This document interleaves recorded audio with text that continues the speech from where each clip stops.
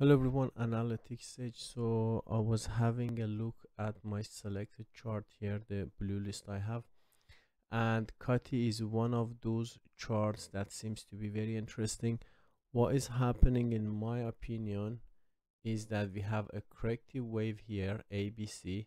We are having an X wave as a triangle, and this possibly should break up and go up.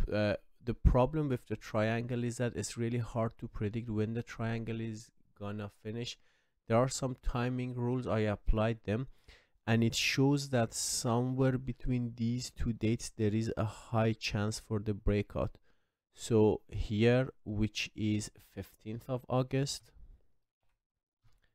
15th of August, and the other date is here, 25th of August. Sorry, August. So these two dates, we will see some sort of breakout here for the triangle. From the wave principle, there are a couple of possibilities. The first possibility that I've marked here is that we had the wave A, B, C, D, E, and at the breakout the market will go up.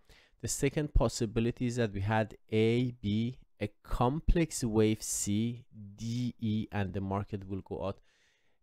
Which one is gonna happen? I'm not sure. I'm gonna to add an alert on this trend channel, and when it breaks I'll have a look. If I don't see a strong breakout, and if I see the market is still unfolding a corrective and zigzag, possibly we are in the process of D wave.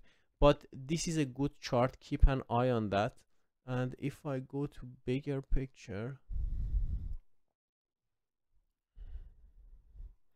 okay, what you see here, you can see the drop of volume. This is a good thing. And also we have earnings at the 25th, and that corresponds to the time interval I have in mind.